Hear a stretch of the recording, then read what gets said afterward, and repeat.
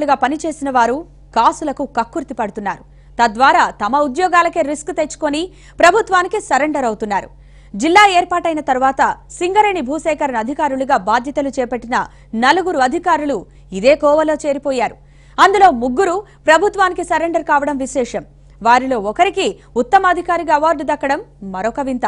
ఇంతకీ ఉత్కంఠ కలిగిస్తున్న ఈ సంగతులు ఏ జిల్లాలో చోటు చేసుకున్నాయో ఈ కథనంలో చూద్దాం.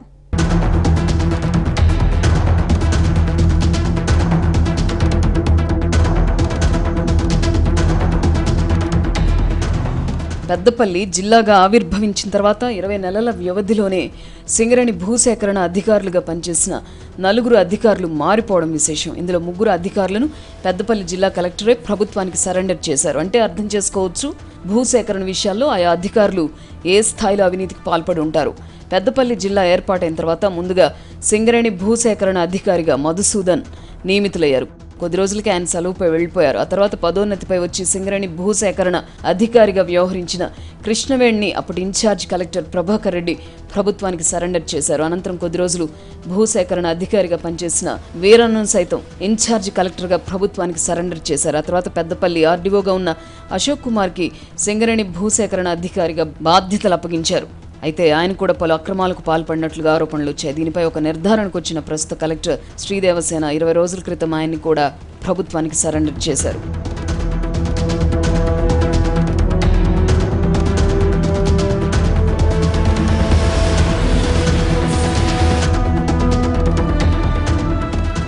వ్యవసాయ భూమిని ఇంటి స్థలంగా చూపి సింగరేణి సంస్థ ఖజానాను కొల్లగొట్టేందుకు పెద్దపల్లి ఆర్డీఓ వేసిన ఎత్తులను కలెక్టర్ శ్రీదేవసేన చిత్తు చేశారు. తద్వారా ఆ సంస్థకు 23 కోట్ల రూపాయలు ఆదా చేశారు. అక్రమాలకు పాల్పడిన ఆర్డీఓను సర్కార్కి సరెండర్ చేశారు.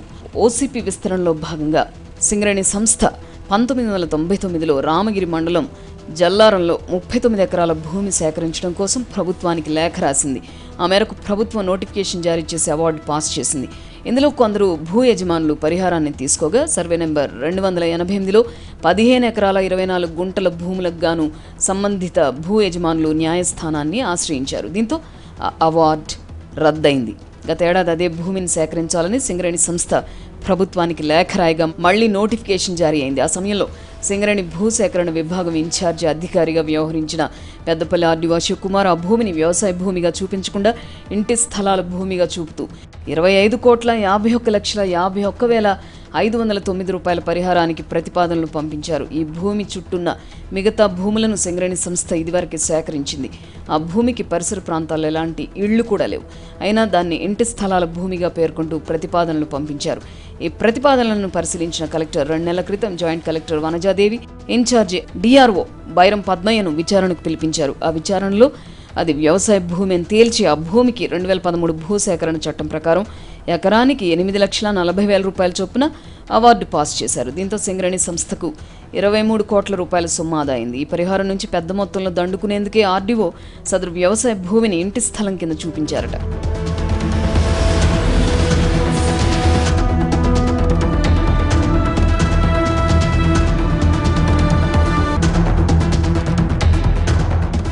కాళేశ్వరం ప్రాజెక్టు నిర్మాణంలో భాగంగా చేపట్టిన భూసేకరణకు సంబంధించి కొన్ని చోట్ల విచారణలు జరిపించారు. అందులో కూడా ఆర్డీఓ అక్రమాలకు పాల్పడినట్లు వెల్లడైంది. అంతర్గాం మండలం గోలివాడ వద్ద చేపడుతున్న పంప్ హౌస్ నిర్మాణానికి పట్టా భూములతో పాటు 135.33 ఎకరాల ప్రభుత్వ భూములను సేకరించారు. ఇందులో 124.16 ఎకరాల భూమికి గాను అనర్హులకు 1,02,12,000 రూపాయలు చెల్లించినట్లుగా తేలింది. కబ్జాలో లేని 19 మందికి, బీడుగా ఉన్న భూములపై 24 మందికి, పీఓటీ భూములను కొన్న 2 రైతులకు ఆ సొమ్ము చెల్లించారట. ధర్మారం మండలం చామనపల్లి, నందిమేడారం, మల్లాపూర్, సాయంపేట గ్రామాల్లో సేకరించిన భూములతో పాటు వ్యవసాయ బావులు, ఇళ్లు, పశువుల కొట్టాల వంటి స్ట్రక్చర్లపై మొత్తం 23,71,71,701 రూపాయలను పరిహారంగా చెల్లించారు. అదనంగా 5,74,13,826 రూపాయల నిర్వాసితులకు చెల్లించారని విచారణలో తేలింది. నిర్వాసితులకు అదనంగా పరిహారం చెల్లించాల్సి వస్తే కలెక్టర్కు లేఖ రాసి తిరిగి అంచనాలు రూపొందించి పాస్ చేయించుకోవాల్సి ఉంటుంది. కానీ సదరు ఆర్డీఓ అవేమీ పట్టించుకోకుండానే నేరుగా చెల్లింపులు చేశారు. ఈ వ్యవహారంలో ఆయన పెద్ద ఎత్తున చేతివాటం ప్రదర్శించినట్లుగా తెలిసింది. ఆ 3 అంశాలపై గత నెల 18న ఆర్డీఓకు షోకాజ్ నోటీసులు జారీ చేశారు. దానికి ఎలాంటి సమాధానాలు రాకపోవడంతో ఆర్డీఓను ప్రభుత్వానికి సరెండర్ చేస్తూ కలెక్టర్ శ్రీదేవసేన నిర్ణయం తీసుకున్నారు. ఇన్ఛార్జ్ డిఆర్ఓ పద్మయ్యకు ఆర్డీఓ బాధ్యతలు అప్పగించారు. పనిలో పనిగా పెద్దపల్లి జిల్లాకు మరొక అధికారిని పంపించాలని ప్రభుత్వాన్ని కోరారు.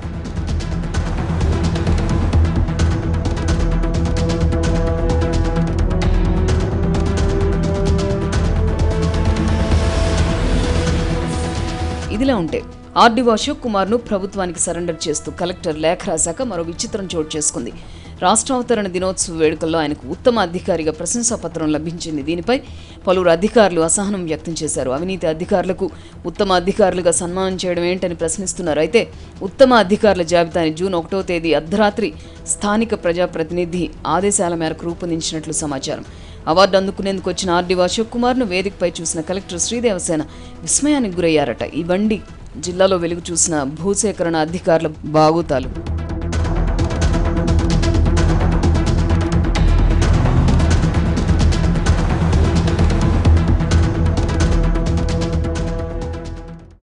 ఎన్ని